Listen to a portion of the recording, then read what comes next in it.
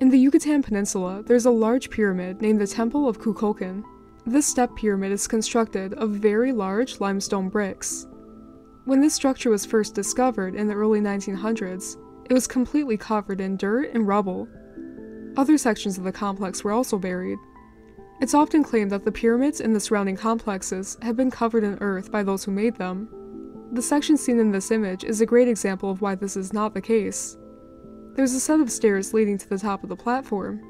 If the builders of this site had buried this section intentionally, then the stairs would have no purpose because of the dirt covering the steps. Also, if you look at the dirt that had been covering the ruins, you can see that there is stratification, which are layers of sediment. Stratification is evidence of recurring sedimentary deposits created by tidal forces. If the creators of the Temple of Kukulkan had placed dirt on top of the structure, you would not see uniform stratification. The observatory section at this site is also covered in soil. Why would anyone cover an observatory in dirt?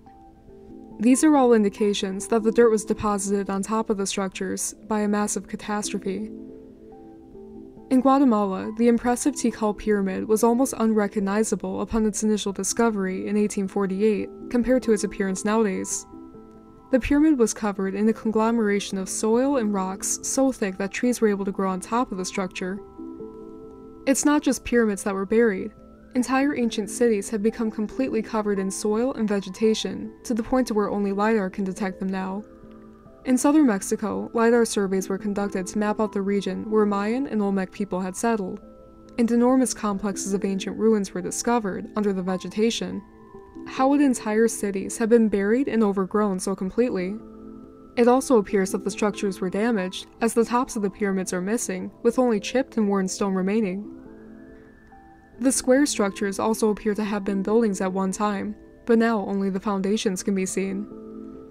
It appears that there was a catastrophic destruction of these ruins at some point, which significantly damaged the structures and left them buried in thick dirt. The Teotihuacan Pyramid Complex near Mexico City is another case of pyramids having been completely buried when they were discovered. It is clear that the dirt was deposited over the structure in a catastrophic way, which left the ruins only partially intact and scattered debris all around. Another theory about the deposition of soil over these structures is that over time, wind carried the dirt and placed it on top of the structures. If this were the case, then what caused all the damage?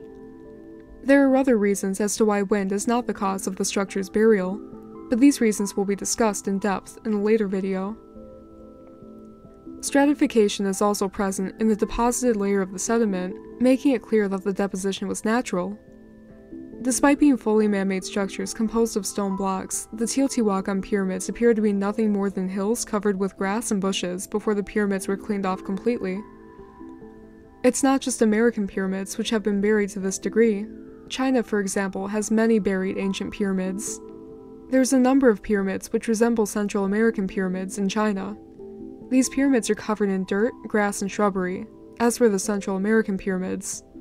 There are actually a surprising number of pyramids in close proximity to each other in China, the layout of which resembles the appearance of the ancient ruins discovered in southern Mexico.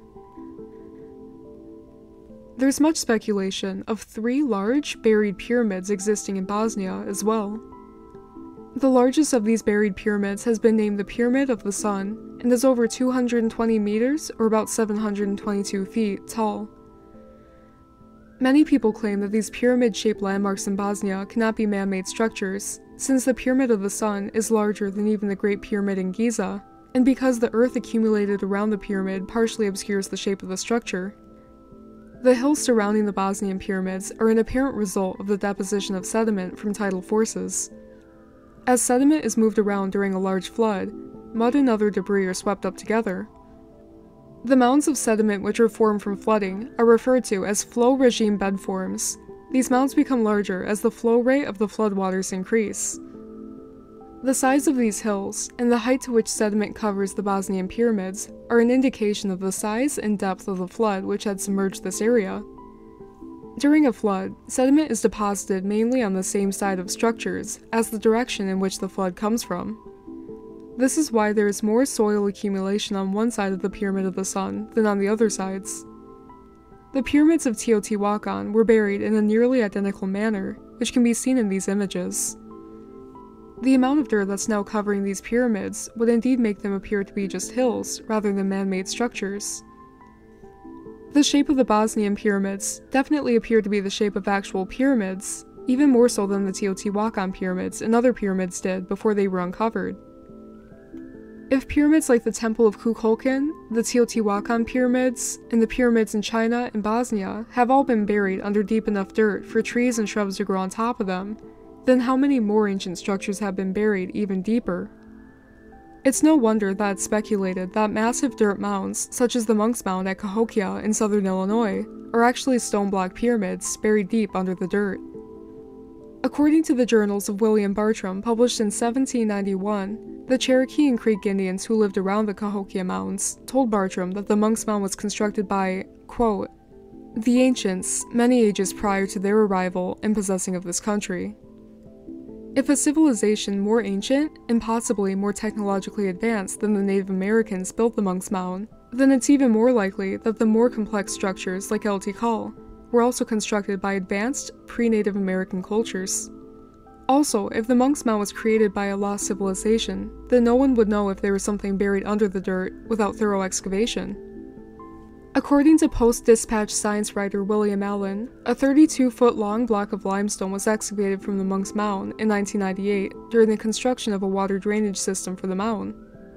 The stone was found 40 feet below the surface of the terrace on the western side of the mound. If the Monk's Mound was indeed created by carrying dirt or sod to the site, as historians claim, then why would there be a giant monolith buried inside of it? Limestone happened to also be what the pyramids in Mexico were constructed with.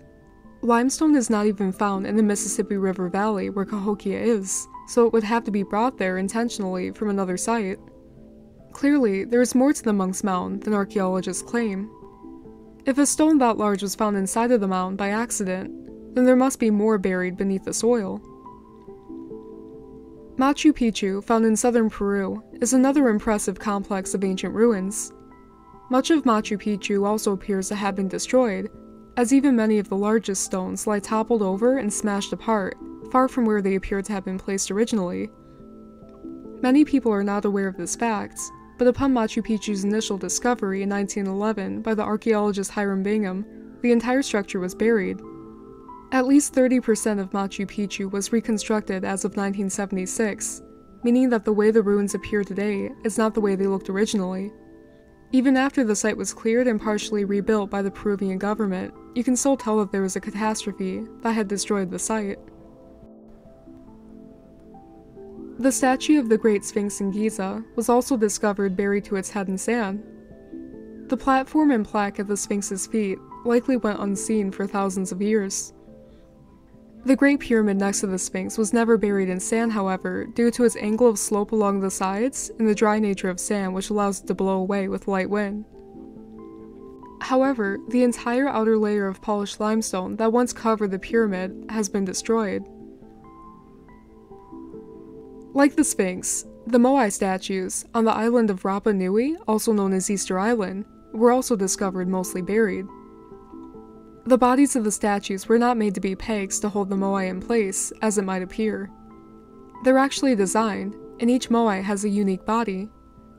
Clearly the bodies of the statues were meant to be seen, so why were the bodies buried so deep beneath the earth? In Gujarat, India, there is a very elaborate stone structure buried underground, which has become known as the Queen's Stepwell. The myth behind its existence is that it was carved in 1063 BC as a memorial to the Queen's husband who had died. The purpose of the structure is supposedly to provide a set of stairs to walk down to reach water at the bottom. However, if that were really the case, then only servants would ever actually use the structure, and therefore it'd be completely unnecessary to make it so elaborate, since the Queen would never see or use it. Real stepwells are of a far simpler design. The Queen would not have her subjects take up so much time and resources to construct such an elaborate stepwell, especially with their lack of technology. It is possible, however, that the structure was first created by a more technologically advanced civilization prior to the Indians' renovation of the structure. A catastrophe very well could have wiped out the advanced, ancient pre-Indian society and buried the structure now known as the Queen's Stepwell. Is it possible that the Indians only rediscovered the buried structure, then proceeded to remove the dirt from inside of it and took credit for its construction, since no one could disprove it.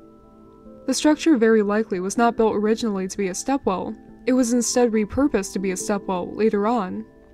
The Queen Stepwell closely shares the appearance of buildings in Japan that have been damaged and covered in sediment from tsunamis. Do you see a striking resemblance? It would make far more sense for the underground structures in India to have been originally constructed above ground so that they could actually be seen, and that they were buried by a catastrophe and rediscovered later on. This is exactly what seems to have happened to other ancient architectural sites like Machu Picchu, so this theory regarding the Queen's Stepwell in India is not exactly far-fetched. In Cahokia, Cambodia, there's yet another step pyramid which has been covered in earth and vegetation and damaged. The Cahokia Pyramid shares many visual similarities to the Temple of Kukulkan in Mexico. Like the Temple of Kukulkan and other pyramids, you can see that much of the building has been damaged, and rubble lies around the structure. It's claimed that the Cahokia Pyramid was built in 921 AD. As with the Queen's Stepwell, this is likely just a claim, as more advanced technology is required to reasonably construct a building like this than Indians had access to at 921 AD. What caused so many of these ancient structures to become buried? And constructing such elaborate buildings out of megalithic stones without advanced technologies would be all but impossible. The ancient cultures that we know of did not possess such advanced tools for stonemasonry, however. This raises the question of who really built these ancient structures, and when. These are all questions that we're going to be answering in detail in a later video, so stay tuned.